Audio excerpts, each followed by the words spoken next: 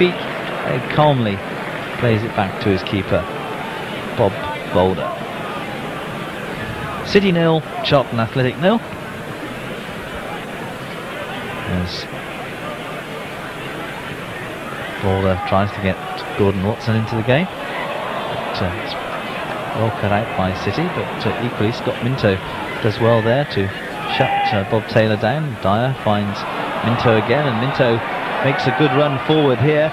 And here's Robert Lee. Lee has scored with a shot inside the far post, and that was a very good finish and a very good move from Charlton Athletic, and no more than they deserve.